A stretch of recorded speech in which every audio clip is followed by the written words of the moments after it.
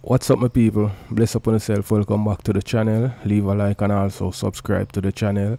Click the top bell icon to get notified whenever there's anything new on the channel. So the first thing I'm going to share with you people is a taxi driver will get gunned down in a Linstead St. Catherine. A taxi driver was gunned down while loading his vehicle in Linstead St. Catherine on Saturday night. He has been identified as Leon Peters of Commodore District in the parish. No motive has been established for the fatal shooting. The police are searching for his attacker. It is reported that about 6 p.m. Peters was loading his taxi in the town when he was approached by a man who shot him repeatedly. The injured man was taken to the Linstead Hospital where he was pronounced dead. Jano people, why? So, I don't know how St. Catherine stay a whole heap of extortion go on this so and enough. Taxi driver and bus driver lose them life already.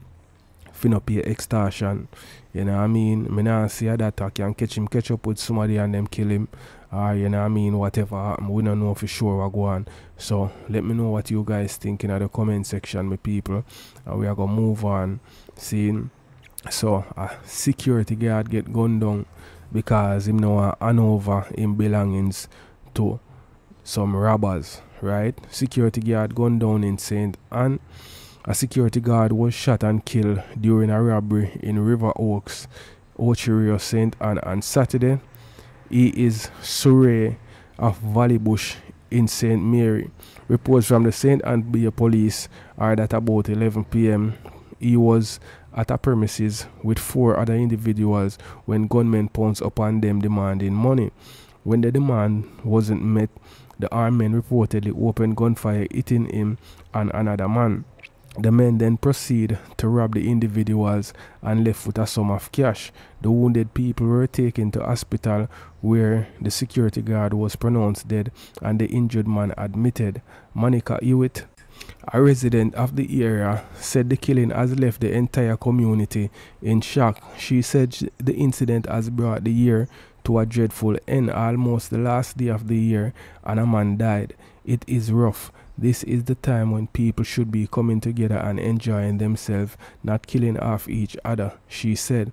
It happened before the new year, but it is almost like a bad start to the year because next year we are still going to be talking about this. Someone lost their life while person wasn't even on the road. It is very troubling, she added. And while Hewitt did not know the deceased, she expressed that no one should lose his or her life defending what they work to achieve. You work hard for your things and then somebody feels like they should come and take it like that, and they were never there when you were working for it. That very out of order, she argued. She said that the perpetrators should be ashamed of themselves. Whosoever do this, your time is coming. The Almighty not sleeping, and you should be ashamed of yourself. Go and work like everybody else, or one day you will try to rob the wrong person, Hewitt said. Some people, one thing me have to say, you know what I mean, you can't work back for your life. You know what I mean? Everything we have vanity, you can't work back for it. It might mash you up a little bit for no say you work hard and buy your things and somebody come take it, or you work hard for your money and somebody come take your money from you. But you know what I mean, you can always work back for that. Once your life gone, I eat that for you. You see it. So if a man come for rob, just give him what you have and make him go on about him business. You know what I mean? Not try to put up resistance or put up a fight. You understand? Because most of them will kill you and take it anyway. You see it, so you lose your life and you lose your property also. You know what I mean? RIP to the security, and you know what I mean, speedy recovery to the next person. So people, just let me know what you guys think in the comment section.